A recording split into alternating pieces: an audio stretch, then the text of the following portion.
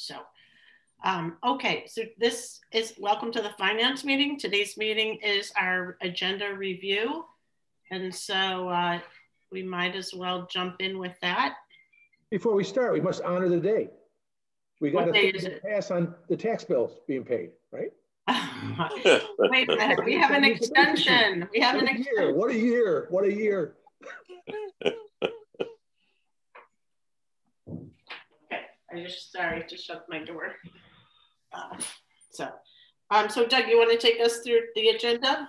Sure, but not all 900 pages, okay? I'll just stick to the resolutions. Just the highlights. Hey, Doug, I'm issuing a moratorium sometime around pages on the. Yeah. Yes. All the trees are cringing, you know. Yeah.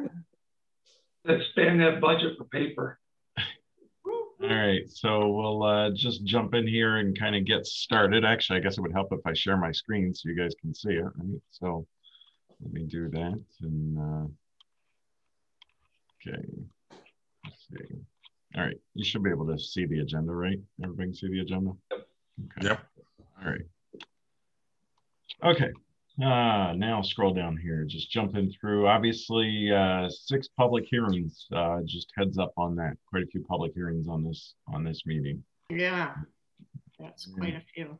Jumping down to resolutions. The first one is a continued resolution because it was laid over last month's meeting. So Doug, can you let Kathy in? I don't know that it's anything pertaining to finance, but you know, that's, I'll just kind of skip over that there. So jumping into the next section here, the monthly financial reports. I don't think that there was anything out of the ordinary associated with that. I think everybody has the ability of just double checking as Kathy's logging in to mute and unmute yourselves here. I think I set that on this. So the journal entries. Journal entries. Kate, you want to touch on this one here? Yeah. Or Linda, if you want to introduce it and we can go into it more. Yeah. So we had a discussion here at the meeting. I think last month there were some old outstanding things that needed to be cleared up. And one of my concerns is I really would like all of this stuff to be cleared up before I leave the board. And so that means we'd like to make these entries, whatever they were going to be in 2020's books, not have them held over for a board that isn't fully up to speed with them. So I was working with Kate and Joe Del Forte offline on what are all the different things that happened as we brought in the new system, as we transitioned people, as we did all these things. What still needed to be cleaned up? And we initially had some numbers that we were talking about that whatever they were going to be, we were going to clean them up. And we're happy to tell you that as we went through and looked at cleaning up all of the things, they netted down to a very tiny number. And Kate's going to now roll through some detail of what these things were so that people can be familiar so that we can vote this in. And then what will happen then is our books will be as clean as they could be going into 2021 so that anyone who's still on the board can rest assured that, you know, we did our best to give them the cleanest books they could have. Yeah, absolutely. Thank you, Linda. So the first 4 journal entries that you see here are the 4 adjustments that we had discussed just very briefly at the last finance meeting. These are some items that have been continuously carried over, and in, you know, from year to year, when you can see that things aren't changing, typically that means we need to look into it a little bit more. So we did exactly that, and we're looking to make some adjustments to those numbers that just simply aren't as accurate. Maybe something happened in the past, it got forgotten, or it got dropped off. So in these first 4, these are entries. The entry 2 and entry 4 directly hit cash. As you can see, we've identified the account that those are going to adjust. And then journal entry 1 and journal entry 3, those are more what we consider a fund balance, or I'm sorry, a balance sheet adjustment, where we'll see that change at the end of the year. When we total up all our revenues and all our expenses, these will decrease our fund balance because we had previously had it a little bit overstated for these items that were receivable. And then when you look at journal entry 5 and 6, these we've added in the conversation that we've been talking about. And what these do is, when Encode was first implemented, there were some entries that were put in to kind of correct things. Maybe an old number was imported, or some information got missed. There also were a few adjustments from the audit that needed to be entered. But because the activity was in the prior year, there was never an entry in the bank reconciliation that would allow us to zero that out because it had already been done. So these entries were just hanging out.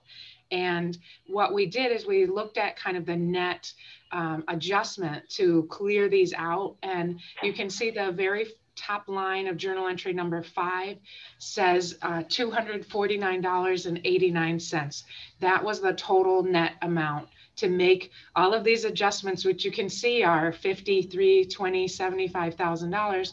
But ultimately, what they do is they net to $249, so $250. And by making these 2 adjustments, we'll clear all of that information off of the bank reconciliations. And then each month you'll see only real, accurate, current, and true information as we move forward. So this is the last of the transition to our new system. And it was complicated by the fact that obviously we lost the old system in the hacking incident. So we were very relieved to see how they netted together. It gave us the feeling like we were on the right path, because it wasn't creating a big question in our mind, like what really happened here. So, and I felt really comforted by Joe being involved. I mean, he's been doing this kind of accounting for a long time and was still very active in it up till last year, I think, when he retired. So it was a good, it was really great to have him working with us. Yeah, extremely helpful to have him. Anyway, does anyone have any questions on this? This was I really think it's important to book it in 2020. We'll get all that cleared away, and then we won't ever be talking about that again, hopefully. Or you won't ever be talking about it. I know I won't. Anything? Okay, thanks. So you said, Linda, you just, Kate, I know you just said 2020. I believe the plan is to book these as of December 31st, 2020, right? So that going forward, 21 is clear. Yes. And then that also will be disclosing this to the auditors that we did this in case they have any problems with it. They can then opine on it. I think we think they won't, but you never know. Okay. Great. And it was really timely. The auditors, I think, are due what, this week, next week? Yeah, Monday they'll start. So perfect timing. Thanks, Kate. Okay. So the next resolution, just moving forward here, this is a budget transfer relating to the evaluation of land purchases. We had some expenses relative to the process that we went through over the last couple of months. So this moves some money over from contingency into the line called purchase of land capital, so that we can book some of those expenses against that. We had expenses for legal counsel. We had expenses for bond counsel. They were sitting on hold, waiting to move everything forward, and they were following the process, as well as our bonding folks. So, you know, we did generate some expenses relative to all of that. And so these expenses will flow through. They're not going to be, I mean, this is a question. I'm saying it as a statement, but we're expecting these to flow through as expenses in 2021. Is that what we're saying? Correct. We're not holding it to capital or correct. Capital. Okay. Correct. Yep. That makes sense. Okay. Any questions on any of that? Nope. The next resolution here is a budget transfer for the Kramer Road Water District. Jim, do you want to just kind of touch on, or Kate, I know you both work together on this one. So. Yeah, so when we created the budget for this extension at the time, unbeknownst to all of us, the cost of pipe, metal, concrete has all gone up, and the additional expenses weren't included in the original budget. So I'm asking to transfer from engineering to the Kramer Road extension, $16,000 to cover the cost. Sounds good. I've heard about how pipes going up. That's crazy, the cost increases. Yeah. Any other questions on that one? Okay. The next resolution, the approval of the credit card payment contract for Park and Rec. This really relates to the fees that were charged, and Jean has been working on this. Jean, did you want to touch on this one?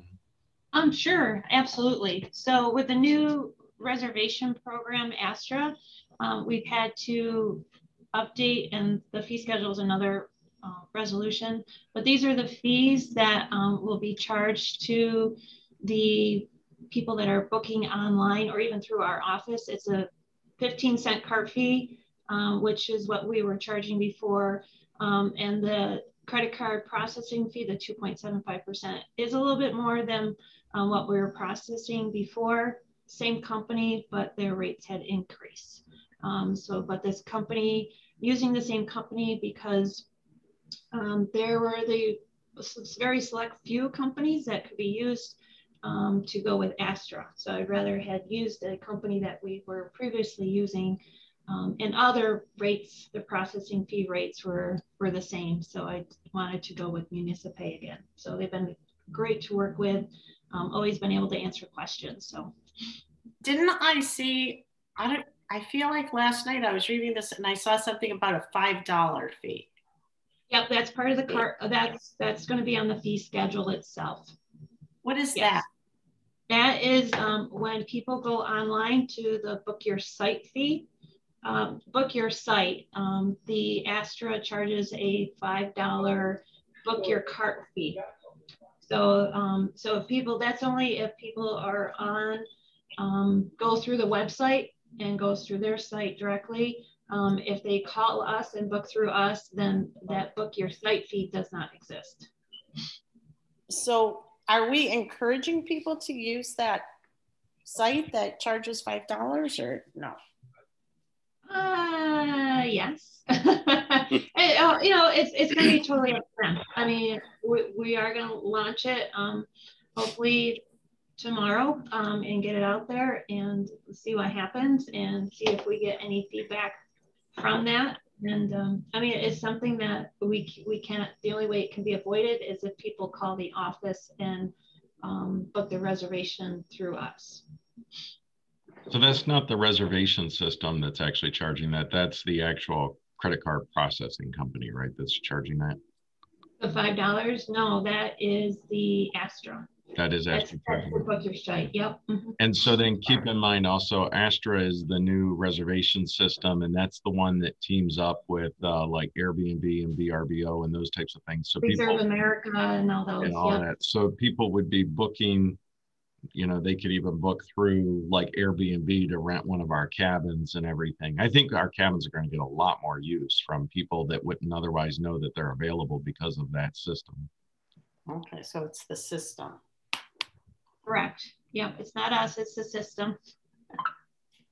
I just noticed that, I know this is a draft, but it says engraved flag. I don't think we want that there. That's. It says where? What? It says bench sponsorship and engraved flag. Like, oh yeah. Yeah. Okay. Yeah, we'll change it. In number, you know what, on another spelling error that I noticed in number 78, the word evaluation is spelled wrong. So it's not, number 78 was one that. The resolution? Yeah, the title. Oh. Evaluation is spelled wrong. Okay. So, but I had a note to myself, in fact, I realized. And you can just fix that, right? With the minute. Yeah, absolutely. Yep. So while you're talking about the fee schedule, that's the next resolution here. Right? Whoops. Yes, I can definitely talk about that. The fee schedule, we've got some changes to it. I just wanted to put on there at the beginning of the fee schedule when the cabins are available for rental. So that way it's known from year to year. And when certain, like the Gorham Lodge and Crouch Hall and Outhouse Park, when they're going to be available year round. So we wanted to put that at the beginning of the fee schedule so it was clear. And then again, as you scroll down, there is the credit card fee schedules, the new ones. Also with the possible adoption of the changes to Chapter 152, which is the parks, there is the ability for organizations to obtain a facility alcohol permit. So that's one of the changes there. We're saying that to be $100. We're going to be deleting the summer recreation program. We can always add that back in if we decide to do that ourselves again, but with a contract with the city, we decided to take it out. And the only other thing I think is underwater, and this was something that Jim had asked to be changed, and the price per gallon for Hopewell, Farmington, and Gorham. Jim, that's actually dropped. I don't remember what the other dollar figure was. I believe it was over $2, down to $1.93. So each year the city submits to me and Doug the formula they use to determine their wholesale rate. And it changes each year, somewhere between 8 to 12 cents per thousand. So if they sell less, it costs more. If they sell more, it costs less for us. So that's why it changes each year. So this $1.93 is what the city tells us it is? The city tells us that's what we're going to pay them per 1,000 gallons of water. So we pay them for it, and then we charge these guys because it passes through us. Correct. And we don't recover anything extra for the pass through. No, because all these look other than we don't, because Gorham is only as an as needed basis. Their valve is typically off unless your water treatment plant is not working. Farmington, it's a bi-directional valve. They only buy water from us when it's needed. And then Hopewell, the only reason why they buy from us is because they have to go through a municipal line from the city. And what about, why is East Bloomfield still $2.62? Because they purchase water directly from us that we have to pump to our tank, through our transmission lines, to a meter pit. Then East Bloomfield has additional costs. Okay, so they're the ones who we are incurring expenses and we're charging. Yes. And then when the city told us the rate, did it impact the East Bloomfield rate or not? No, because it actually went down a few cents from last year. The rate went down a few cents. Yes. Because this other one changed pretty significantly, right? I don't recall the last year's rate. It was like $2.10. Yeah, something around that. Yeah, like that. So I just was thinking that somehow East Bloomfield would also probably go down, but. Well, and I don't think we changed Bristol's either, right? Bristol. No, we haven't changed Bristol's either yet. So, but no, Linda, we just got this new project going with all these pumps and everything. So we got to start recouping our costs. Okay. Well, yeah, no, I agree that we need to make sure that we're balancing it all out. If we have more expenses, we have to pass them along. So the other thing that's going on is there's a water agreement between the city of Canandaigua and all these different municipalities and how that thing is all derived. And this goes back 30 years and is in desperate need of a rewrite. But in that agreement, it spells out how much the municipalities are going to pay and how it's all going to be calculated and everything else. The agreement was supposed to be, work was supposed to begin on updating that agreement last year, but obviously with COVID that got delayed. I just had a conversation with the city manager about hopefully getting that started later this year into next year, but that's definitely going to be something that's going to be 22 by the time that works through its process. All right, thank you.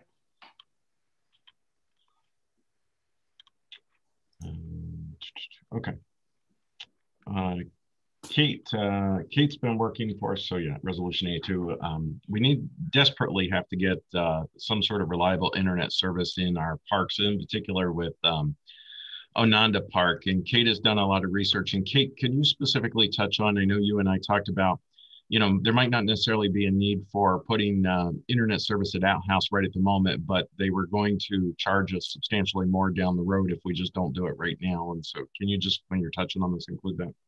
Yeah, that's exactly it, Doug. So I reached out to Spectrum about providing internet at both Outhouse and Ononda and just looking at what the options would be. So for Ononda Park, there is no construction cost to add the internet there. There's the $99 installation fee, but no additional cost to the town from Spectrum for construction of the lines to physically get there. So with Outhouse Park, there were some construction costs. They need to bring that line across the road and then down Outhouse Road as well. So by adding 2 locations, did you tell me that was going to be like $9,000? It was right around 9,000, yeah. So by adding the 2 locations, what Spectrum was able to do for us was to divide that construction cost between the 2 new services, and that allowed the cost to go below the threshold of which they would pass it to the customer.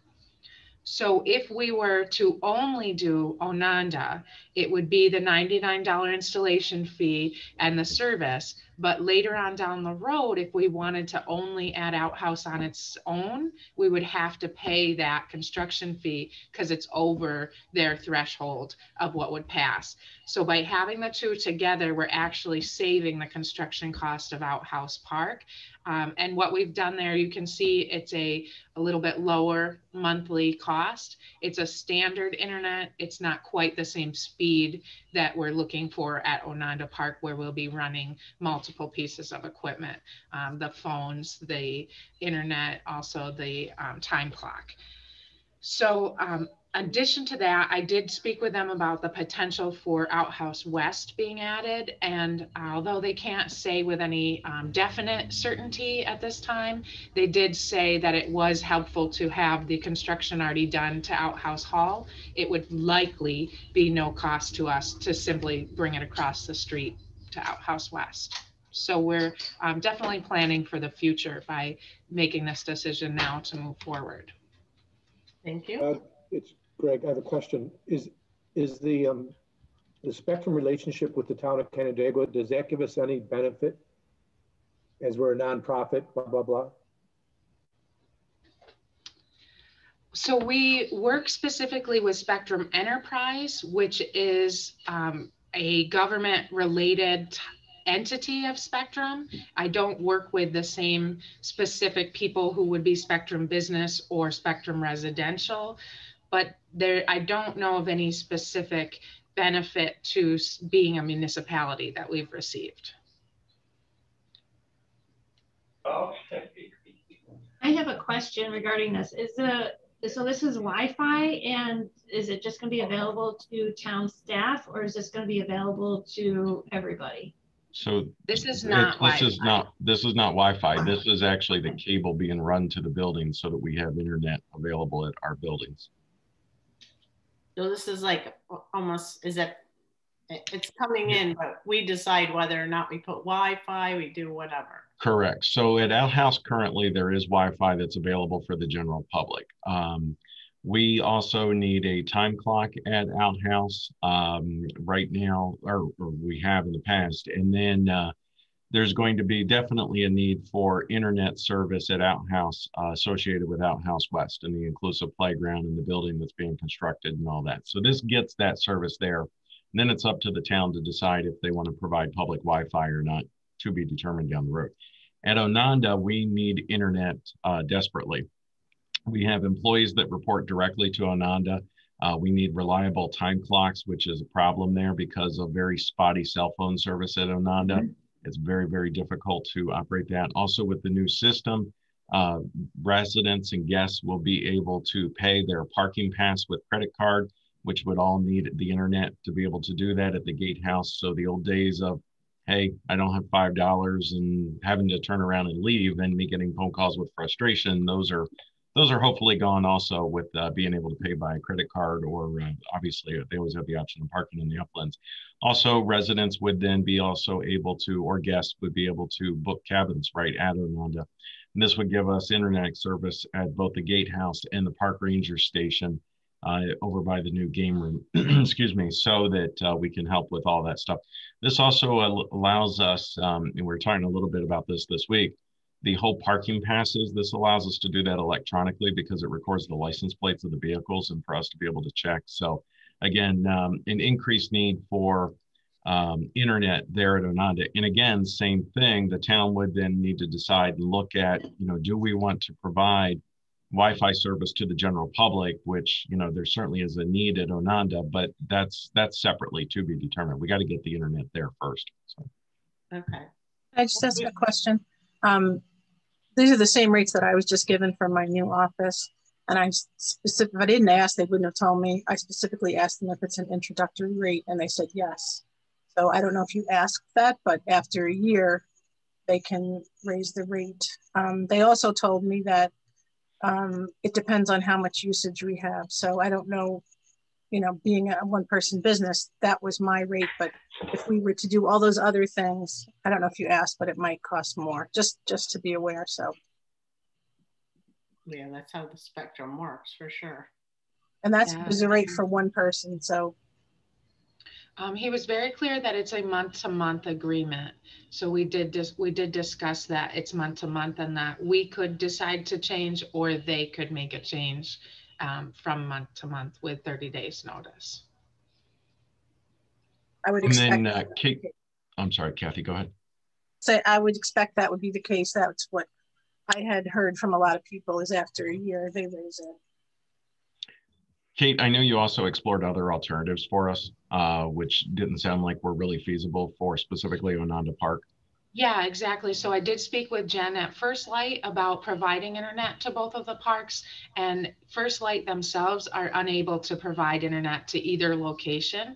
They offered us Frontier service at Ononda Park only, which we could potentially just go straight through Frontier. But again, now we're looking at a DSL connection versus a Spectrum cable connection. And when it comes to things like the time clock and the credit card system, we want the reliable service. And we've been trying to use the Verizon hotspots at Ononda, and it's iffy. It's just the cell phone coverage there. As everybody knows, you drive through Cheshire and the phone drops. And then, there's spotty service there at Ononda with that. So will we be getting rid of some of the hotspots? Yeah, I think that's the plan, is that one in particular. Right? Okay, good. Yes, I think it does direct the town manager to cancel the internet service with Verizon. Okay, so we'll get rid of the hotspot, at least one. All right, any more on that one? No. Nope. Okay. Next one, reimbursement for water charges. I see it looks like Jim had to step away, but Kate, I know you worked with him on this one. I think this one is relative to somebody that had moved, right? We had talked about. That's correct. Yes. Yeah. Wasn't this one on last month's? I asked the same thing, but I was told it was a different customer. It's a different customer. Boy, people are not getting their cancellations in when they move, I guess. Well, I would assume they just assume because it's every 3 months, Linda, they don't really. Oh, they forget, yeah. They forget, and then they don't tell either Kate or Jean because they have to reply to us and tell us with a form to remove them. Right. Well, we don't always know when they move, because some attorneys are very good about letting us know, and some attorneys are not in this area and just don't call us. Right. That's what I was going to say. Most attorneys would make sure that you notify all of the utilities, and they'll even have a checklist for you. Right. But the local ones know, but the ones that are not local do not. And I do recall speaking with Caitlin on this, there was a new assistant at the attorney's office. It was her first week when this transfer was made. So I do think this was just an oddity that happened due to human error. Well, I'm going to say, I wonder if we shouldn't have some sort of rule of thumb that it needs to be over a certain dollar amount. I mean, the amount of time we're going to spend to refund this lady's $26 and the amount of energy that everyone's spending on it. If it was, I just feel like, I know it's a dissatisfier, but it just kind of seems like we're spending way more than $26 to give her back 26. But anyway, that's just my opinion. I'm only one person. Okay. Anything else on that one? No. Okay. All right. Next one. Lindsay is with us, and we put Lindsay to work pretty much her first week, saying, "Hey, it's time to work on health insurance." Woohoo! You know, one of our favorite topics. So Lindsay has been working with our broker, Matson Kellogg, to evaluate the plans and what's going on. And we did stick to the same exact contribution strategy, is what I would say, that we've had the last number of years, where the town pays, or the employee pays 5% of the new premium plus 10% of the increase over the previous year, added on. This at 10% for the silver, and then at the gold, that the town would only contribute at the same levels as the silver too, just like what we did last year. And the employee is responsible for the balance. The good news is, and I do have the breakdown, it is attached here, and Lindsay, you can touch base on this, but the good news is it's under budget. The whole thing is under what we had budgeted for. So good news there. There was an increase.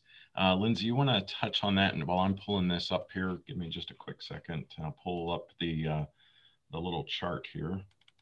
Yes, so there was an overall increase for the bronze and silver plans as far as price, and an increase in the deductibles as seen in the chart over here. For employee costs, it went up. I wouldn't say too much. If you go over just a little bit more to the right, I think it shows the price difference. Oh, I'm sorry. Yeah, employee monthly cost right there. So the 2305, as seen in the chart. So what we put in there too, to just offset the costs and increase in the deductibles, we would like to increase the HSA amounts that the town is contributing. Again, like Doug said, it is part of our budget. It's within, you know, what we budgeted for our health insurance for this year. And it helps our employees and the town overall based on our strategy. I want to show you, this is the side-by-side comparison of for instance, the bronze, just using an example here. You can see the rates that have gone up, but you also see the deductible has, oops, where'd it go? Where is it, Lindsay? Help me out. The deductible went up. Yeah, from $6,750 to $7,000 for in-network, from $13,500 to $14,000 for in-network. Out-of-network went from $7,500 to $10,000, and out-of-network $15,000 to $20,000. So substantial increases in the deductibles. And it was that way for all of the plans, with the exception of the gold, right? The gold was the exception, where the rate actually went down in the gold. Correct. Yep. The gold plan actually a decreased for us in cost for our employees and for the town. So the rate that the town would pay would be, again, the same as the silver, and then the employee would be responsible for everything above, but the employee actually would pay less next year for the gold plan than what they had to pay last year. Okay. Yeah. So with as Lindsay pointed out, let me find it back here. We're proposing a $300 approximately increase in the HSA contribution, just to help with that deductible situation for the employees. The other thing that I've heard from several employees over the last, I would say, 6 months or so, and I know I've even experienced it myself, some of the medicines and some of the things that were previously covered under our plans are no longer covered. And so it's a little bit more that's having to be paid out of the HSA. But I think that's, you know, I know when I met with our insurance agent, Chris Hubler, relative to the town's insurance, we had a conversation about insurance in general, and COVID certainly having an impact on insurance and a lot to be determined going forward. So this is probably, you remember 4 or 5 years ago, we really had to dig into insurance and really do a massive evaluation. That's probably something I think we'd get by this year, but it's probably something we need to be thinking about going forward again in the next cycle. So. Sounds good. Any other questions on, and the good news is it is under budget, so. It is good. And vision, Lindsay, I think vision was almost the same. I know it's in the attachments, but there was a small change, right? Insignificantly small change, so it's around the same. Okay. All right, thanks. The next one here is our, Jean, and I apologize, you and I didn't even get a chance to touch on this, but I'm assuming you just need another 100 hours with integrated. So. That is correct, yeah. So we're down to the current contract almost being depleted, less than, I think, 10 hours now. So we do need another 100 hours from integrated to keep moving forward. And again, that's still at that reduced rate of $75 an hour, just so so everyone's aware, the finance committee is aware, and everybody. I did have a follow-up conversation last week with the city manager. The city of Geneva and the city of Canandaigua still share IT services. They have 2 full-time employees that they're sharing IT services. And I was touching base with him. I said, you know, is there an opportunity for the town to be involved with that if we were to go down that road? And we talked about it generally speaking, but what both the city managers felt was that they would have to increase another employee to be able to take that on. And it would probably be significantly more than the $75 an hour. So I don't think that it's financially advantageous for us to go down that road at this time. We're better off doing it kind of the way we're doing it. Yeah, this seems like a very cost-effective way when you look at $75 an hour for that. Okay, the next one here, appointment of town planner. So we, you know, when we hired Lindsay and our HR payroll coordinator, and we also had formed another team that got together and did the reviews of the applications that we had for the planner position. And Terry, feel free to jump in here. Terry had joined me on that. At first we had about 15, I think it was, applications for the town planner position. Unfortunately, the county, unfortunately, however you want to look at it, the county said only 3 of those 15 approximately were qualified. So they basically weeded out most of them for us, and we interviewed the top 3. And we talked to the top 3 candidates. We had, I think, a series of good conversations with them. To make a long story short, and a lot of back and forth, one of the top candidates withdrew, decided not to pursue it anymore. Another one also, generally speaking, is not something they wanted to pursue. And then one, being Shauna Bonchek, who is a town of Canandaigua resident, confirmed her continued interest in the position and wishing to be involved. So Terry, I don't know if you have anything you'd like to add with any of that. Well, I think Shauna had all the qualifications and experiences that we would need in this position for the town. There were 2 top candidates of the 3, and they were very close in terms of capability and what we heard from them during the interview process. So I think this is a good move for the town to bring her in and let her experience what we're doing and make sure it's a good fit going forward. The thing that I also do really appreciate about Shauna is having previously served as the Yates County planner and lived in the town of Canandaigua for quite a few years. She's paid a lot of attention to our planning documents, so she's familiar with those. She also lives just outside the hamlet of Cheshire. She has an interest in the Cheshire Master Plan and what's happening in Cheshire. She's attended our meetings that we held in Cheshire relative to the sewer situation there. She has a full understanding of that. And she's super excited that in her past work, she has done a lot of the planning documents, and she looks at this as a new opportunity where we have a lot of the planning documents done, and now it's time for implementation. And so she's excited. We've had a lot of conversation about that, and obviously I can work with her on that, and I have a lot of experience with that myself.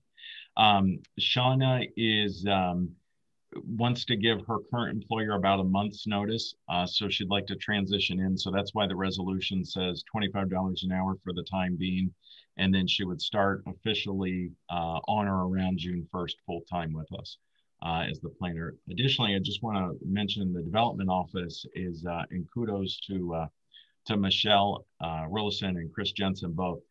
This past month, for the month of April, there were, I believe, 8 new applications, but last month there were 18 new applications. The month before that, there were 16, and the month before that, there were 12. And so the two of them have really been trying to hold down the fort as much as possible and just being varied. But Chris is doing all those determinations and everything right now.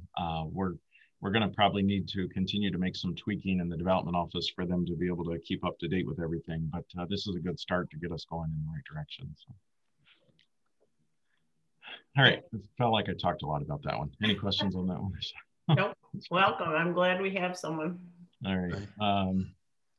Next one is our standard, getting some of our Parks and Rec staff up to date. And really seriously, Lindsay, thank you. We threw Lindsay right into the fire. I said, Lindsay, we desperately need park staff. Get on it. So she did. She's been calling. She's even been trying to, I know I heard you on the phone yesterday. You were calling people that have applied to the city of Geneva for stuff and trying I was. I'm not trying to burn bridges between municipalities, but if they have not called them yet, I am calling them. So, it's great. And Lindsay is also, while we're talking about Lindsay, Lindsay's been getting around, I know, talking with all the department heads and starting to meet with them and really trying to connect with our employees and everything. So Lindsay, a great job. First, we're working on almost a month, is it? Yeah, just shy of a month. Time flies, doesn't it? It does. It does. It has. Well, she got a break from me for her first 2 weeks. So. I know. That was probably nice. Oh, okay. This next one here is waste and recycling expenses. So there's 2 things going on with this. One of which is the roll-off truck and one of which is a roll-off container. So the roll-off truck is our new lease payment on our new truck, actually adding that into the general fund. That's a general fund expense, as a capital expense. And then secondarily, the roll-off container. I know, Jim, you and I talked, one is pretty well rusted out, it sounds like, right? Yeah, the bottom's out of it now. It's shot. So in this, I had a question because when I read it last night, we're not clear on what the lease payment is for. I think we're pretty clear about, hey, this is for the container, but it says the annual lease payment for the agreement. But I think if we can add that it's for the truck, that would be more clear. Sure. When I read it, it was like, all right, what are we leasing again? And when you said it, you definitely explained it the right way. But I think it needs those words added into the resolution. We can do that. It's the roll-off truck that moves the containers back and forth. Yeah. So. Nice. Anything else on this one, Jim? No, Doug, there's not. All right. The other thing, Jim, let's just touch on we're watching the price of steel and everything is just escalating like crazy. When we originally talked about this was going to be $7,500 for that roll-off container, and now it's $9,500. So we had to adjust this amount here as well as it reduces the contingency. Contingency, by the way, is going to get dangerously low for April. We're going to have to do some sort of adjustment at some point in time in the future. But I don't know if there's anything else, because you and I were also talking about stone and blacktop, even though the plants, I don't even think have opened yet, right? But fuel's going up. Just open, but everything is escalated up. Steel's up 186% right now. Concrete's up, asphalt's up, fuel's up. So, and delays are long for getting product. Yeah, there's going to be a lot of demand if this infrastructure stuff starts to hit. So I could imagine it may hurt pricing. We did, off the subject a little bit, with the state's new budget, we are going to receive an additional $103,000 in revenue for CHIPS, Extreme Weather Recovery, and Pave New York, which will help, but it's probably just going to help offset our cost of asphalt. Yeah. That's the sad part. Instead of getting more done, we're just going to pay more. I believe you're right, Linda. When the supply chain was so disrupted last year during COVID, you know, you remember back, what was at the end of the year, we ordered our vehicles that we would normally order. And Jim and I were just talking about it. We don't even know when they're going to come in, but there's a back order on chips for the cars, so, or for the vehicles. Yeah, I was expecting our new truck in June, and they have no idea when we're going to see it due to the chip shortage. Oh boy. Yeah. So we, you know, a lot in terms of the economy and the whole supply chain to catch up after the whole COVID situation. Because you say we don't know when we're going to see the new truck, I noticed we're surplusing the old ones still on schedule. Should we be holding off on putting them to surplus until we know when we're getting it? We can surplus and still keep them in service, Linda. Then when the truck comes, then I can just surplus it. Okay, because it. Yeah, I'm not going to get rid of it until we have a new truck. Yeah. I was expecting the truck to be here in June, so I'll do it in April and get it out there for the May auction. But I'll just wait. I would, yeah. If we don't know when the other one, we could get caught short. Maybe the delay is very long. We don't, you know. So we'll review it again in June and see where we're at. Yeah. Okay. Well, and that's just like, I know we ordered some vehicles for parks and everything. And when you go through the bills this month, you see one of the parks vehicles even had to be towed back here. I mean, so we're kind of limping along. Oh, yeah. So anyway, okay. We talked about this a little bit previously. This is the creation of 2 new positions. These are promotional positions for 2 of our existing employees filling those positions, and that being Michelle and Caitlin with everything that they've been working on. So these 2 new senior clerk positions. So I don't know if anybody has any questions on this. Happy to answer. On here. No. No. All right. Moving on, the next one, acceptance of the annual drinking water report. Jim, I don't know if there's anything you want to touch on with that. It's our annual report that we will be informing our residents in the Canandaigua Consolidated and Canandaigua Bristol water districts. It's honestly, it's a cut and paste every year of what the city provides for information on what's in our water, and then how much water is consumed and lost from each district. Thank you. And Jim, that is correct. I wanted the date 2020. So it's for the previous year, right? That's correct, Doug. Okay. All right. Okay. The next one here is this is one of the ones we have a public hearing on, the consolidation agreement of Kramer Road Water District into Canandaigua Consolidated. So that you would hold the public hearing, obviously, early in the meeting. This is the actual language to consolidate Kramer Road into Canandaigua, the parent district, consolidated. Jim, is there anything on that you want to touch on? I know you've been working on that. The project is completed. Just wait for DOH to approve it verbally for us to turn it on.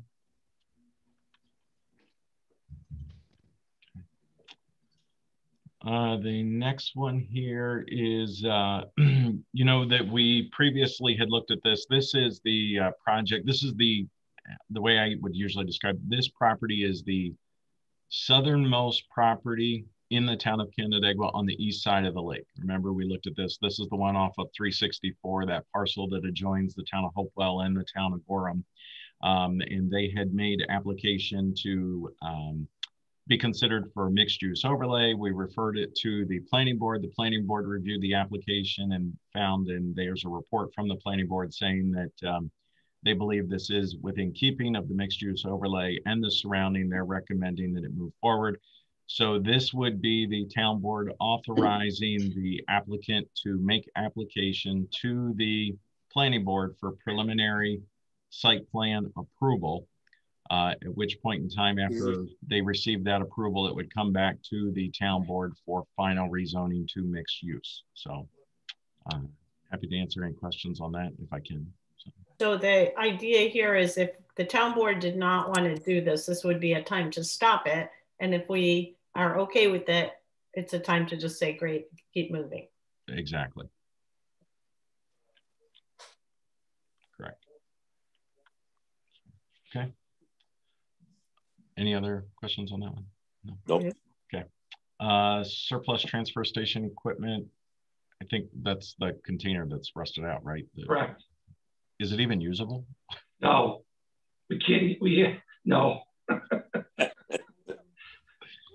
All right. The next is I think those are the trucks you just talked about. Correct. Okay. This next one, oh, go ahead. Did you have a question on that? Oh, no, this is just lead agency on Outhouse. Right. This is just going through the official seeker process with Outhouse West, the improvements for that. We had coordinated because of the size of it. We did a full coordinated review. MRB did that on our behalf and put this together for us. And so this just finishes up the seeker process for Outhouse West.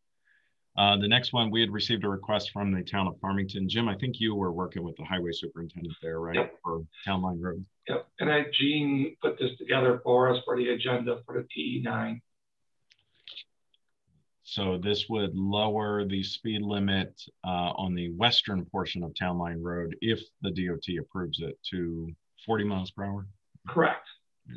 We have two speed zones. One's 40, then it goes to 55. And the 55 goes to 40. So we're trying to make it all the same at 40. On the Canandaigua side of the road, that area that's currently 55, that's all primarily agriculture open area, but the north side of the road, the Farmington side, that's where they'll be building their future phases of their housing developments right. that they're working through. Auburn Meadows, I believe is the name of that. So. This next resolution, this is the adoption of the, what I would call, I guess, the rewrite to the Parks and Rec section of code. Quite a few red line changes in there. A lot of it just references operations of parks. I think the biggest thing that's new in that is the facility alcohol beverage permit that would be authorized associated with an event by an entity. You know, we want to be very clear about that. That's the conversation that I had myself with our insurance agent, as well as the Parks and Rec Committee. And I know we talked about that with the Ordinance Committee. Gary, I don't know if there's anything else you'd like to chime in on that or not. No, not really, because the Parks and the, Rec are the ones that come forward with this proposal, most of it. And we did make some changes in the ordinance, but they're very minimal. So is the facility alcohol permit, say I'm a person and I'm having a party at the park, I cannot obtain it because I'm not an organization? Is that the rule? That is correct. And what's the definition of entity? Is it in there? Let me pull that up.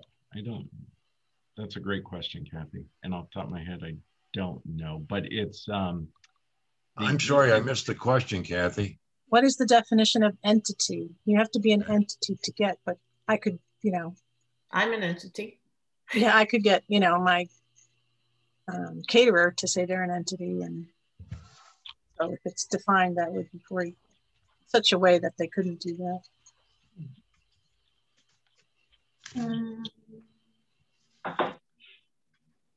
Go down here. So any organization, their associated persons and blah, blah, blah.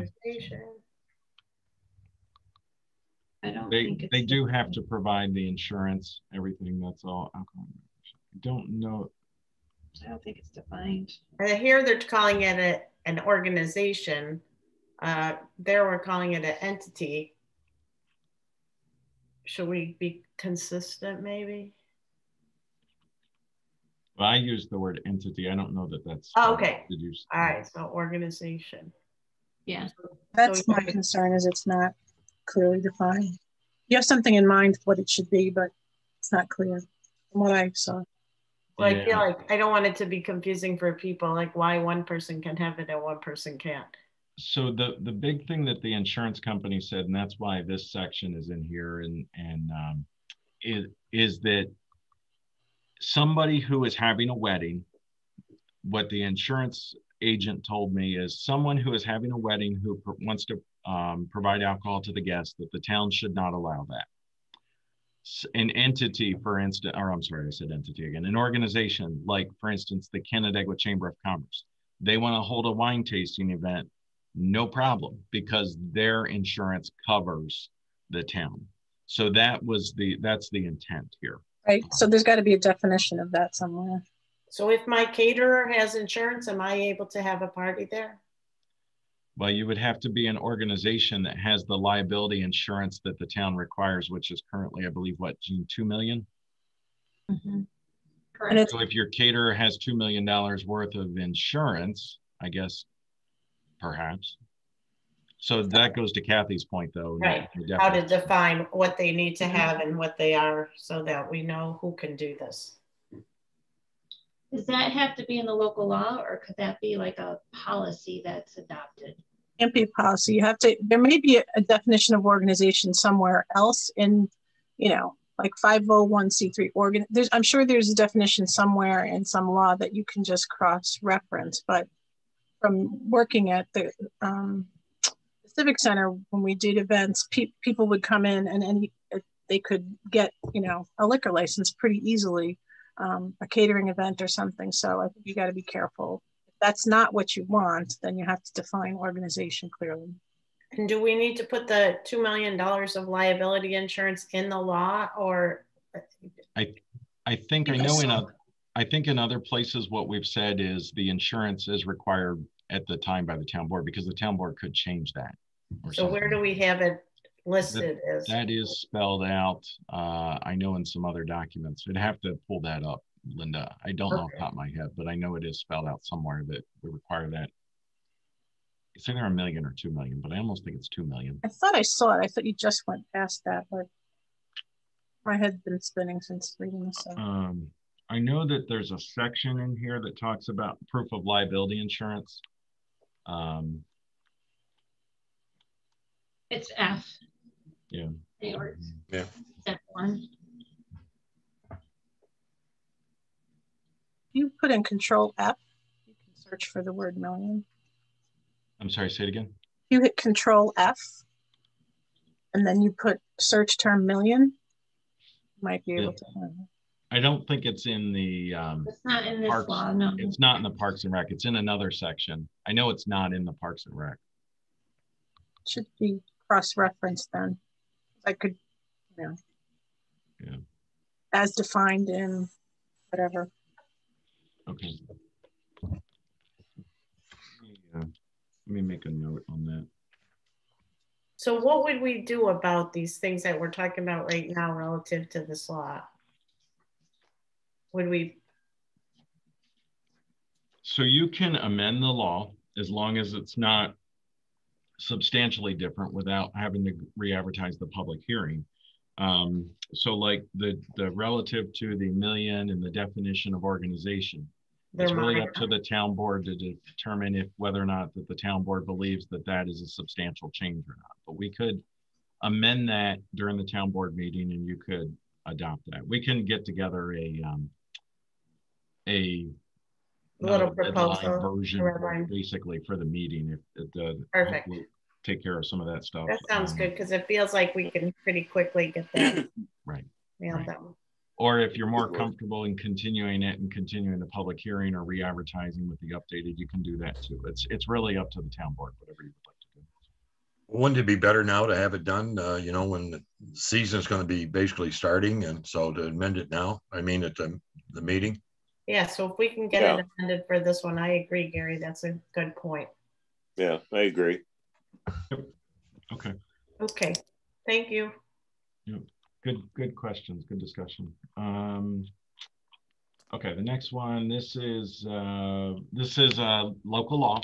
This would amend the planned unit development language for the Centerpoint PUD specifically, Campus Drive, to allow basically what the local law does is it allows the development to construct closer to 332 than what's currently allowed by the planned unit development law, to be more in keeping with the Uptown study that we've completed as that kind of begins. ZBART is looking to construct there on that property. As you enter Campus Drive, it would be the parcel that is closest to 332 on the left-hand side, and they're looking to construct over closest to the corner that is Thomas Road. So this is what that one is.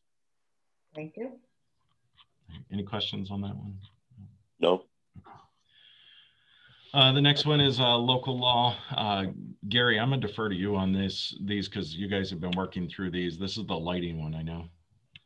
Well, on this is what the committee has, you know, performed on this is because there's a lot of changes in the lighting naturally over the last few years, and where a lot of LED lighting is taking place now and instead of the others. And this is what, you know, we're basically incorporating it into the local law, plus some other changes that were not really major, didn't seem to be too controversial, at least to this point. I don't know if anybody has any questions on this one or no. The next one is, this would be, oh, this is the request for the Miller Wilkin project at the corner of County Road 32, Bristol Road, and State Route 21, where it all kind of comes together there. I know we talked about this in the Planning Public Works meeting. The Planning Public Works reviewed it and recommended that it move forward. Terry, I don't know if there's anything else you'd like to add on this one. No, we reviewed it, and it has a lot of benefits to the town, specifically in terms of the trails and ability to cross from Miller Park over 21 into, you know, this development. And there's large sections of this that will be left in its natural state. The developer will be putting in trails and other amenities that will be open to the entire town, not just the residents of that area. The HOA will be charged with the maintenance of that, so the town will not have any, excuse me, responsibility for maintaining any of those amenities, those trails and such. So large sections of this development are going to be left pretty much in their natural state. I think altogether it's in the 90-some acre size, and over 70 acres will be left, you know, virtually untouched. So it looked like a very good use of the property. The existing design, the previous design, had a lot of these townhomes kind of bunched together and pushed into an area directly behind houses on County Road 32. This will kind of straighten out that whole thing and bring them over the hill into and down onto Parish Street Extension.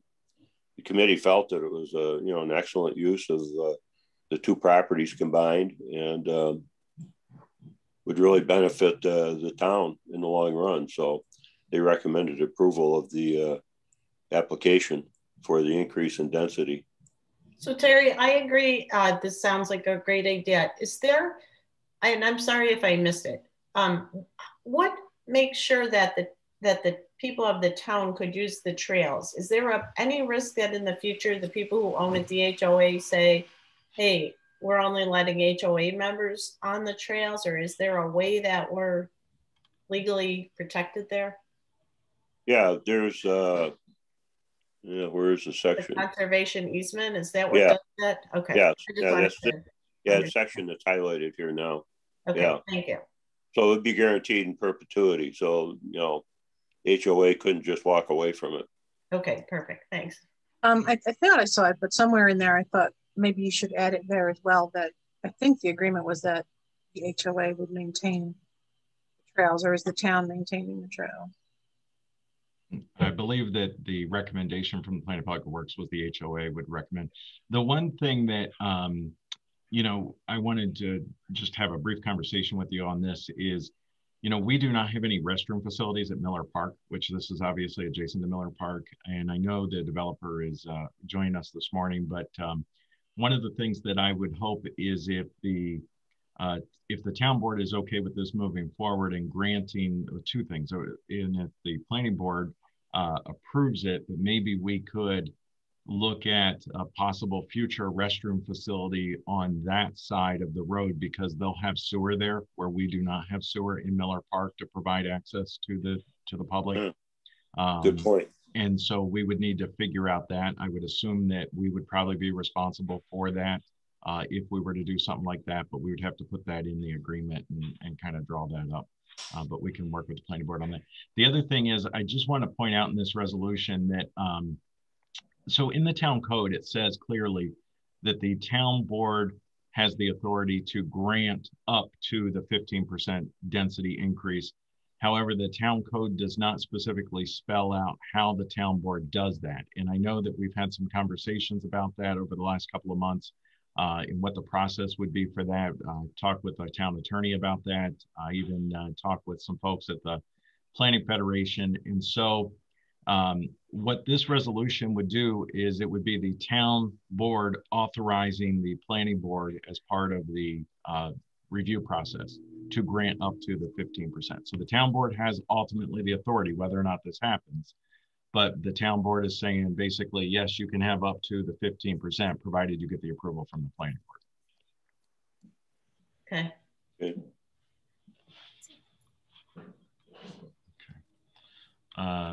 Any other questions? Sounds good. Well, it sounds good. And hopefully I noticed Jeff Morrell is sitting in on this discussion, and hopefully he heard the statement you made regarding restroom facilities there. The only thing I would ask Doug is if that's a possibility that when they install the sewer to put in a sewer lateral, extend it out past the right of way for future connection, just to, so it's done while the ground's already done. So maybe we got to dig it up and try and drill underneath the road and do this work for the future. If it can be done, it's just something to think about when we do this. Oh, Jeff provided a comment here through the chat. I think everybody should be able to unmute themselves in this meeting, but happy to provide comment and sewer access and location for future bathroom, I think is what he said. Great. Okay. Anything else on that one? No. Nope. Okay. The next one is, Gary, I'll kick this back over to you. This is an ordinance committee one relative to manufactured housing, local law. Yes, this is something the the committees had before them. I looked last night when I was going through the material since January of 20, and of course the pandemic hitting, it slowed things up on it, and so we haven't been putting things forward for public hearings. And some of this stuff now we're moving forward. It's just a slight changes and things like that. I think I mentioned before when we were talking a week or the last meeting or whatever, the finance meeting, is that the development department has worked with HUD and the state in regards to the criteria for manufactured homes. And I know there was one board member that had a question on it, and rightfully so, on something, and we have changed that wording, and it seems to be acceptable to them and everyone else. And so I was going to make an amendment to the resolution at the board meeting on the 19th if we move it forward.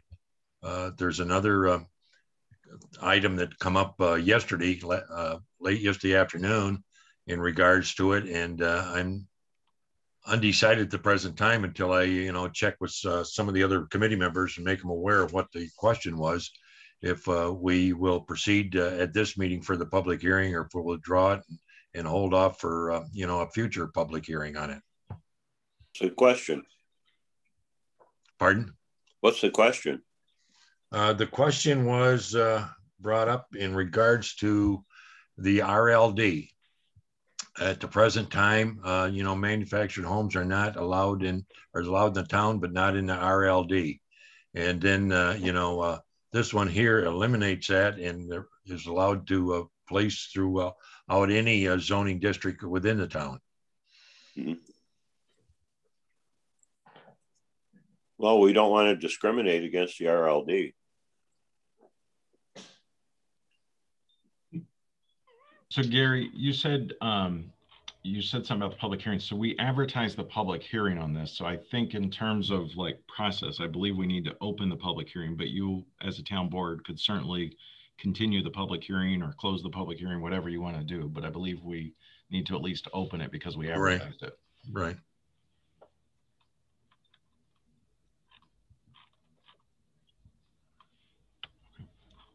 So what this would say is we could have a trailer, a double wide trailer on the lake, so long as it has a concrete footing. Right. Just a manufactured home, a double wide. Yeah, there was something in the information here in regard to double wides. Yeah, they are permitted. They are permitted in you know, outside of a manufactured. These are the ones that are outside a manufactured home park. And I know that there's a reference to double wide here in this paragraph. So that was eliminated in the material that I received, and to strike that, the double wide out. Well, then are we striking this whole the section? one? It said all manufactured home located out of manufactured home park shall be included with a permanent masonry skirting. So is this not right that we're looking at, Gary? Yeah, no, because we number A was let's see, the use of it. I can't see it now, Doug. What you brought up, what you have up there, I have it before me.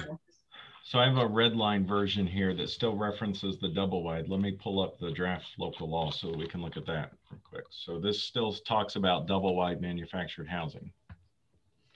No, because that was number 4 on it. So that would have been struck out, I believe. I get just a second, I grab it here. And this is what's included in our handout, Doug, what you're looking So at? I'm going to go back to the March meeting. That's what I'm looking at to see what we advertised as the public hearing. So give me just a quick second. So ordinance manufactured homes. So the draft local law.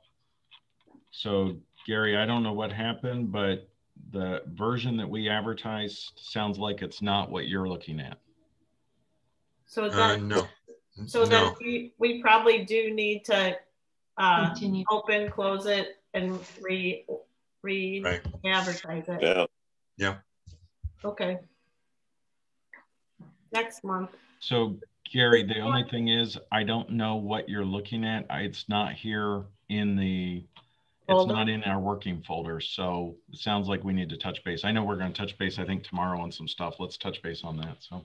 Okay. Yeah.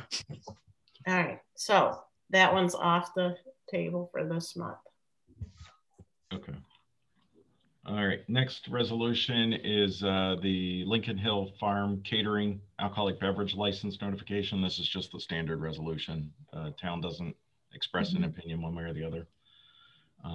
That's right across from the Lakeview Manufactured Home Park, right across the street from that other MU1 application that is being sent over to the planning board. So it's that commercial building right there. Ah, okay. On 364, it's the yeah. Yeah. Okay. At one point in time, it was pink and blue and purple or something or other, but they've done a lot of work to clean that up. This next resolution is authorization for the town assessor to begin the revow process. And I don't think Pam is with us, but this really kicks off the process. This would go into 2022. It would be the rest of this year. And then with the final roll being certified, I believe it's March of 2022 with the new assessments.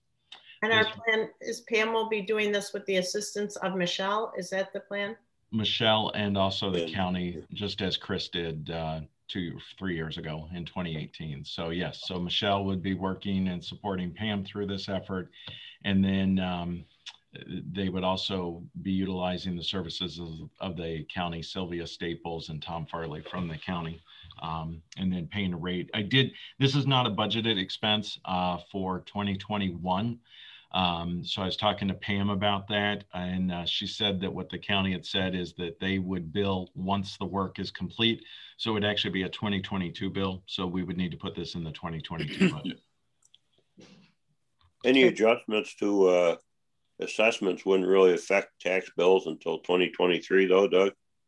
So that when we do when we adopt the budget for 22 in November of essentially October, November of 21, that would be based on the March 21 taxable value. So the taxable value in March of 2022, right, it would be the, and I'm talking this out loud with you to answer your question. So it would be the October, November of 23 budget that would be based on that new taxable value. Yes. Yeah. Okay. That's what I thought. Yeah. Okay. Okay, the next resolution. This is the folks that we've been working with, Think Big, Inclusive in Motion. This is the Outhouse West. They would like to do a fundraiser, a golf ball drop. With the support of, I think, one or both of our local fire departments being the city and Cheshire. And it's a fundraiser that they would be doing and dropping golf balls over at Outhouse Park associated with that. So this would be acknowledgement and authorization for them to do that. So they are moving right along. They continue to raise money. They've continued to have some pretty large contributions, and they're super excited about getting started. They're hoping very soon on breaking ground. Great. That's great. I did suggest to them, just for fun, I think it would be hilarious if they dropped the golf balls over the parking lot and watch them bounce all over, but they didn't like that idea. So. Hilarious. Let's see, this next resolution authorizes tree planting at Outhouse Park. Our tree team would like to do a tree planting associated with Arbor Day, basically. And a spot has been identified in Outhouse Park for that tree to go. So this authorizes that. Not sure if anybody has any questions on that. The next resolution, again, we were putting Lindsay to work right off the bat here. United Way, kicking off this things as we're trying to get back to normal post-COVID. Hopefully everybody's got their second shot. By the way, almost all of our employees have their second shot now. So we're working through that. There's a few that are still kind of working, but almost all of our employees have their second shot. But Lindsay, do you just want to touch base on this? Yeah, so we would like to designate the month of May as Community Involvement Month. So just like in years past with our partnership with the United Way annual campaign, this is just to make, it somewhat official that May is our United Way Community Involvement Month. So some of the events are just like previous years, the annual Day of Caring for our volunteer event, which this year is going to be a Thursday on May 20th. So we're going to get some of our employees to volunteer, most likely at the 4-H camp in Bristol, and then as well as the Ontario County Food Drive, just to participate in that. And then as well as doing any donations to United Way to help our local communities, just being able to distribute that to the employees for involvement. Okay. Great. Any other questions on that one? I'm sorry. Nope. Okay. Nope. The next three resolutions are Linda's favorite, sureties. Well, it made me think that the meeting was done. I'm like, oh, we're at the end. And then all of a sudden I went, wait a minute, there's one more resolution. And then Jared had emailed me specifically and asked to include this resolution. I am going to provide him the dates that he provided, but I didn't want to amend his resolution because he specifically requested it to go on the agenda. So, this is from him. I'm sure that there'll be some sort of discussion at the town board meeting relative to that. But this seems to be telling or kind of saying the town board's going to take a break from doing what we're supposed to be doing. Linda, I can't really comment. I know. I was hoping Jared would be here so we can have a discussion about it. Because we have that. Where are we with the process of, our planning, our CIC and all the stuff we've been working on? Various stages depending on various topics. Obviously, we have the comp plan that's getting close. The plan is, I believe, for the Maytown board meeting, the CIC is recommending the comprehensive plan, I believe, at the Maytown board meeting to be setting a public hearing in June, and hopefully adoption of the new comp plan by June or July anyway. Additionally, we have conservation easement or conservation subdivision regulations. I know we have a meeting coming up with our team next week relative to the recommendations. We've been working through a series, and it's been delayed for a variety of reasons, including a personal reason from the main principal at Labella that we've been working with, but that got a little bit delayed. But I know that we've got recommendations now, and there's a team meeting next week on that. So there's a variety of different things that are, I think, getting ready to be ready for the town board to consider. They're getting close, you know, but let's kind of leave it at that. Okay, all right. I'll be interested to hear about what is, you know, kind of provoking this resolution. But okay. Just as a side note here, when I was on the town planning board 15 years ago, there was quite a bit of discussion at that time about developing ridgeline guidelines. We have guidelines, but we don't have any local law. We don't really have any teeth in it.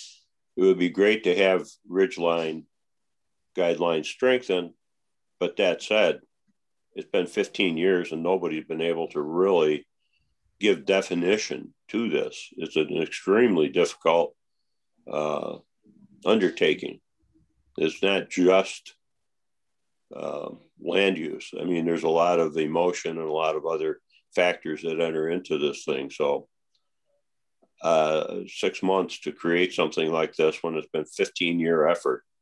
Well, and to stop doing what we normally have to do as kind of right business seems like not something that I would support. No, I agree, Linda. I don't think that this is the right direction to go in. I would wonder how this would impact the future of the town. I think it sends a message that we're anti-development, and we aren't. Yeah. We're all for protecting the lake and protecting agriculture and those efforts, you know, and we have very strong efforts in those areas. This isn't the right direction. Yeah. So, all right.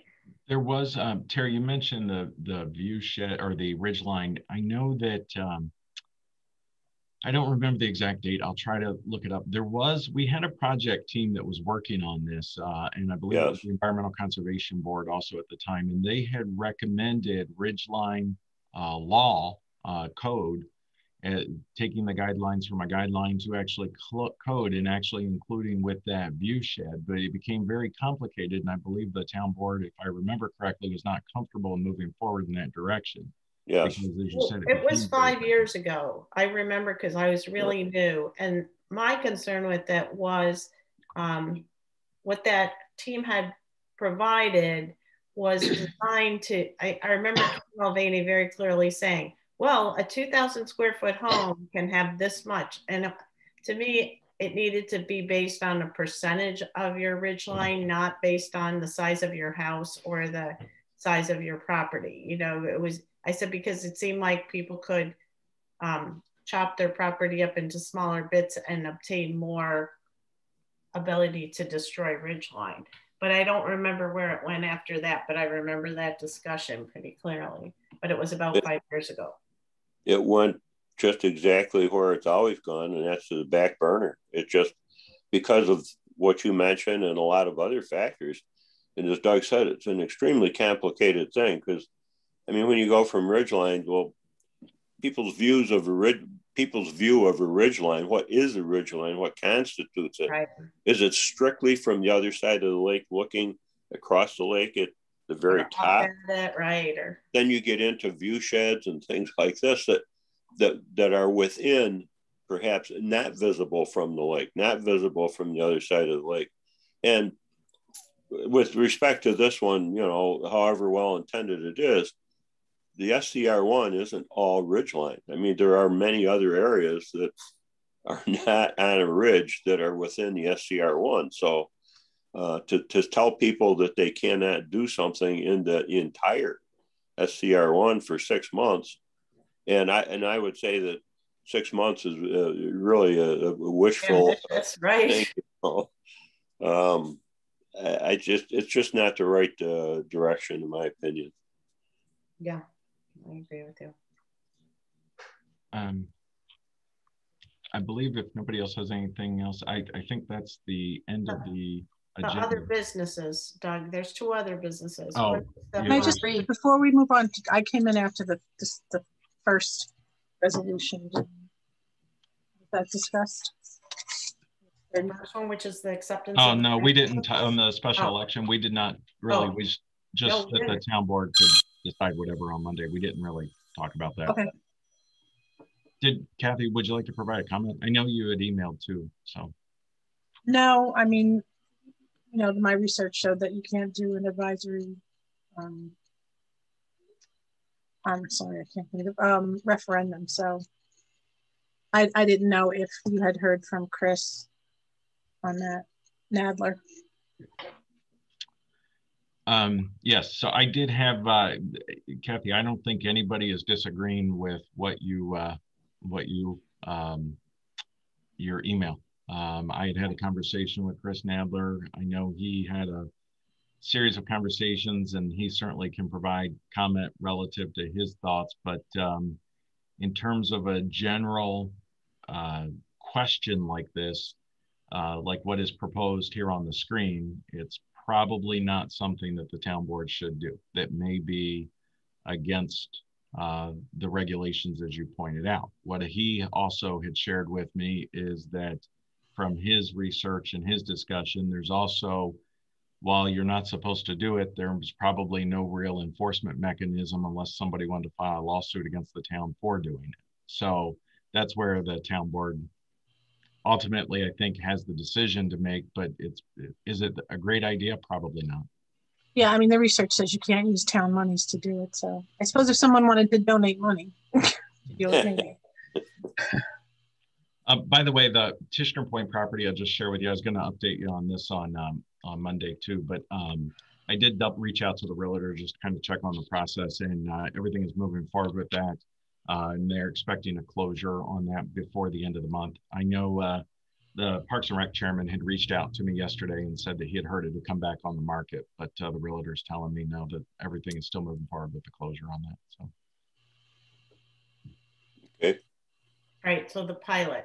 Pilot. So, I want to be careful here because there is a request. You see, there's a request in writing from this entity that would like to request the town provide a pilot for the solar exemptions or for the solar projects. So they would like to be heard relative to that request. We've seen these types of requests in the past, and we have not honored these requests. We do have multiple solar projects very similar in the town of Canandaigua.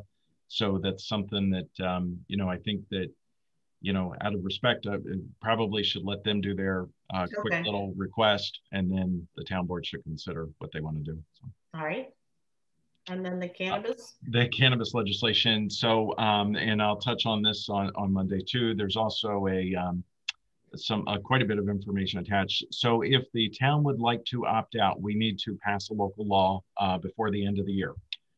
We need to have a public hearing on that local law before we would pass that local law, and that local law would be subject to permissive referendum if we decide to opt out. If we decide to opt out, we would not be able to participate in the revenue sharing associated with the anticipated revenue sharing associated with it. So there's a lot of information. Actually, I just participated in a webinar yesterday on this, and I'm following up with a couple of questions, and then I'll hopefully be able to give you a little bit more in-depth presentation. But it really comes down to whether or not the town wants to opt out by law of allowing retail dispensaries in the town of Canandaigua.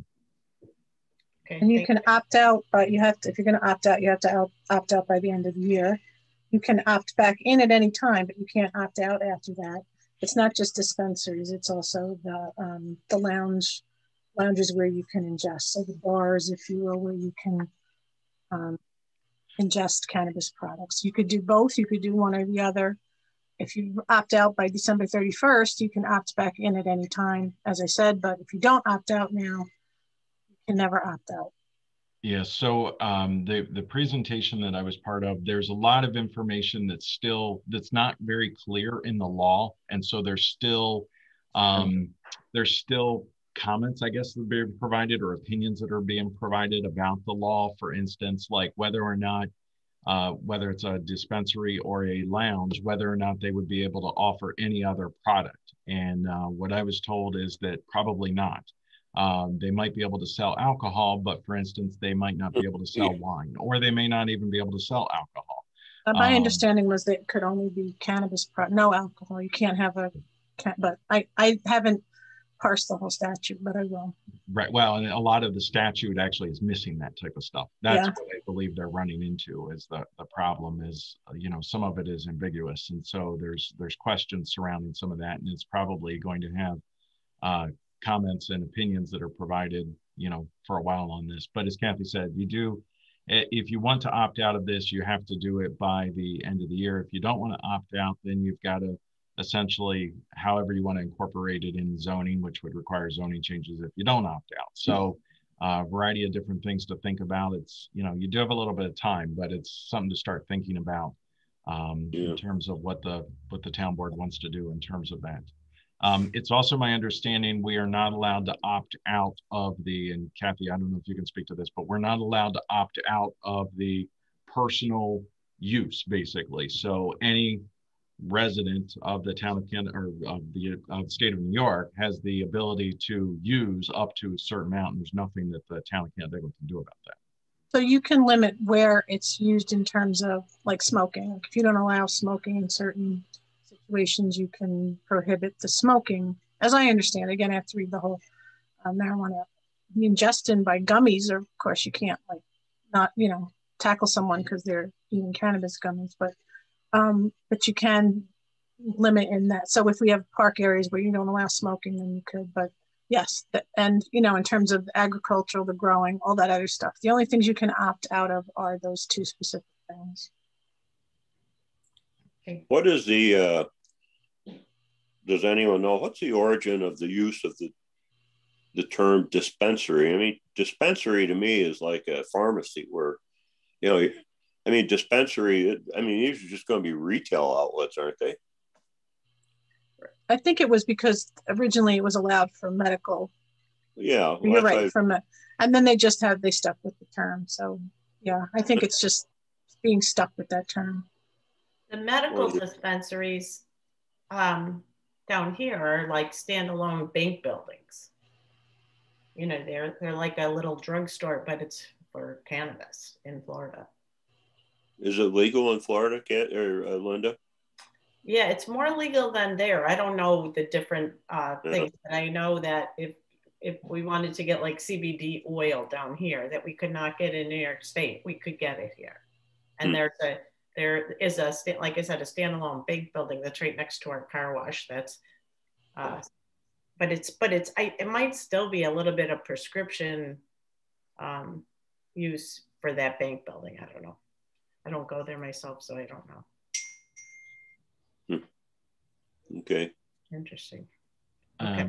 But again, we have time on that, but as Kathy said, it has to be done by the year if you're going to opt out. So the last one there, we've got an ordinance committee coming up. I believe it's April 21st. Lamar's going to do a presentation relative to the outdoor display signs, just as a refresher. This is not to discuss the litigation. This is just to discuss or to do a presentation kind of on what these things would look like, just because it's been so long for all of us, just trying to get back up to speed on where we are with all of that. I did have one other thing that I did not include, but I wanted to ask the board, and we have the majority of the board here, and we can touch on it again just to confirm on Monday night. But in terms of in public meetings, you know, I know that we've got the Board of Assessment Review is going to be meeting in May, and specifically the assessor tells me they're requesting to be able to meet in person. I know some of the committees are starting to ask me, is it okay if we start meeting in person? One of the things, my thought, and I've talked to several different managers, you know, we have a managers group in New York, the 64 managers, and I've talked to everybody kind of what's going on, and I've looked at some different things. If we're going to do a hybrid meeting, which I suspect we probably are, one of the things that generally the best suggestion is that especially for your elected officials that are in the room together, if they're going to be in a room together, or your official that's making a decision, that there essentially be a camera in front of each one of them, so that the person that is participating by Zoom gets the same experience as if it was a complete by Zoom meetings. So there is a way for us to do that. I was actually talking with Gene and Tyler. We've got the conference room that is the Oriana conference room, which is the smaller conference room downstairs that's right below my office. And I set that up just to kind of see how it would go. But I have the ability to kind of almost provides 6 feet of separation between the various individual smaller tables. And I can set up with some desktop computers that we have. I have the ability to set up so that basically I could put up 5 stations with 5 individual cameras and microphones, essentially, all using stuff that we have here in the town hall, to be able to set that up so that hopefully it would be a seamless type of a meeting for the person, whether or not the official is in the room or if the person is participating by Zoom.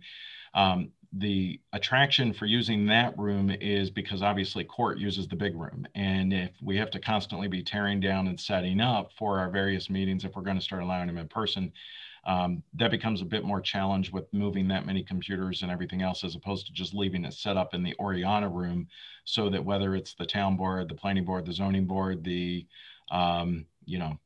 whatever committee wants to use it, that they would be able to use that and still allowing the public to participate remotely by Zoom. So just kind of wanted to check in with you all on that and kind of see where everybody was at. I know specifically the city of Canandaigua, just so you're aware, they're completely still by Zoom and their intent is to remain by Zoom for the time being, but I just wanted to check in with you all to see kind of where you were at with it. So if we were doing it in that little room, none of the public would be able to come in? Because it would have to be very limited. It would have to be very, very limited. You could probably accommodate a few people in person, but it would be very limited if we're going to do it in that smaller room. We would probably need to continue with the hybrid meeting and asking the public to participate as much as possible by Zoom. So couldn't we just have like a laptop in front of us in the other room? Yes, I know that we don't have enough laptops right now for, we were talking about that for all the town board members, but I could share, I have a gazillion things. If anybody, I mean, if that would be easier, you know. It definitely would be easier, yes, if we had enough laptops. But I know that, Jean, that's correct. Tyler told us we don't have enough laptops, right? Correct. That is correct. I mean, I think most of us probably have our own portable device, and if not, I have extra, and I have. But the challenge is then, I know, for instance, the Board of Assessment Review, they don't.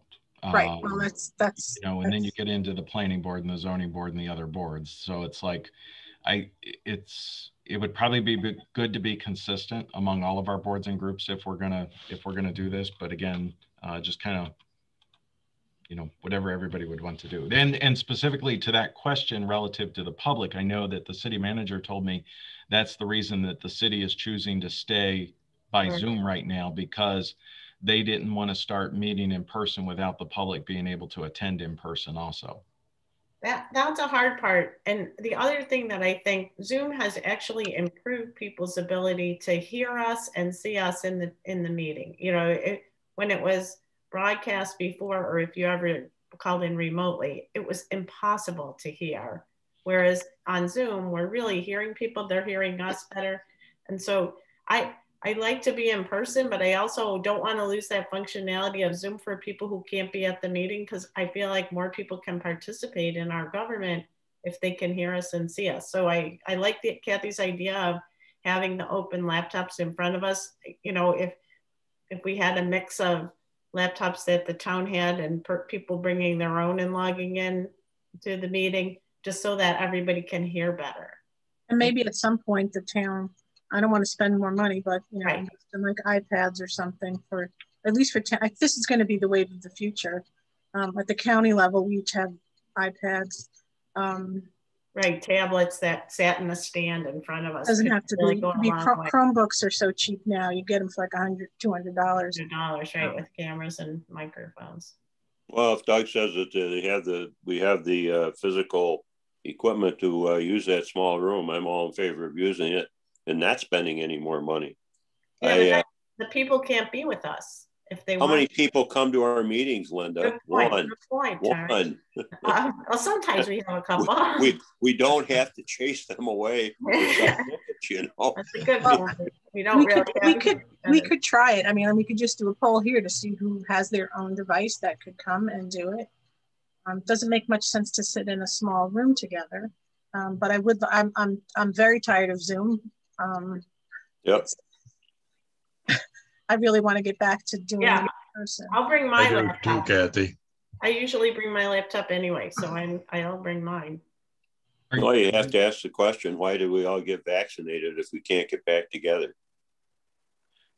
Are you suggesting doing in-person only meetings and not doing? No. Hybrid. Oh, right. But with this, you know, our thing in front of us, and as Linda said, I usually bring some sort of device anyway. Right. And if there's not the capability for the other ones to do it, that's fine. But I think it's a step back towards getting back to normal. I think it's going to be the wave of the future anyway. And I agree with Linda. Probably, that's great that we have that capability. Let's give it a try. Doesn't work, we're no worse off. I don't want to go back to this, but do what we have to do. Well, for a number of years, we've had people from FLTV come in and give us a sales pitch, you know, to broadcast our meetings. We've saved that money over the years. Now we don't have to because we have this capability. Right. It's kind of, I mean, a very individual capability. So this is even better. You know? It's better than what they have because I've seen the city meetings and they are difficult to hear still. Yeah. I mean, I know it's a professional recording, but the Zoom is right in front of us. You hear it clearly. I'm tired of seeing my face, but that's the thing in the different people that I've talked to, and there's even new companies that are popping up that specialize in Zoom hybrid meetings and stuff, and you can watch. But the biggest thing is exactly what you're saying is when Zoom, and just like right now, we all have a camera in front of us. And so the person that's participating remotely should be able to have that same benefit of seeing us as if we were all in the same room together. And that's the challenge when you plop a camera up in the front of the room to try to cover the whole room. Right. Yeah.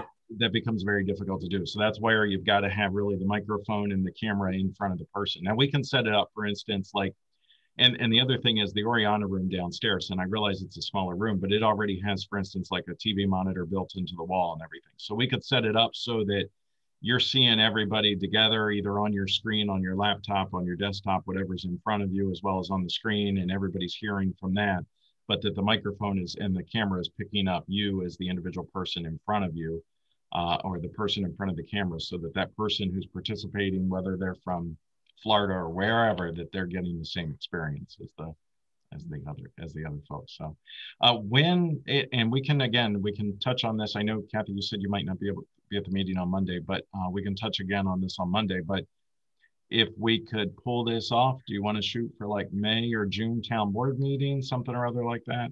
And if we were going to shoot for that, then I would say, why don't we try it at the finance meeting, so that if we have like feedback due to microphones or whatever, that we work it at an earlier meeting, work it all out, rather than work it out during the actual town board meeting. Sounds good. Yep. So. You mean the finance committee meeting next week? No, we don't have one next week because we have the town. Oh, there isn't one next week. And this is the third Tuesday. So it would be next. So the one before May's meeting, town board meeting. Yeah, I think it's Thursday. Sounds good. May the 12th, I believe, would be the next one. So. Yeah. All right, I gotta hop off, guys. I will. All right, thank you. Okay. And I think does anyone else have anything else that we need to talk about? Nope. Okay, good meeting. Lot to cover, and talk to everyone Monday. Join my friend here. So Fiona, I say hi to Fiona. Sleeping. That's one tired pooch. She's protecting me from the electricians working in the kitchen. I can see good protection. Wants to make sure I'm okay. All right. See you later. Bye. Have a good day, everybody. Bye. Nice seeing everybody. Bye-bye.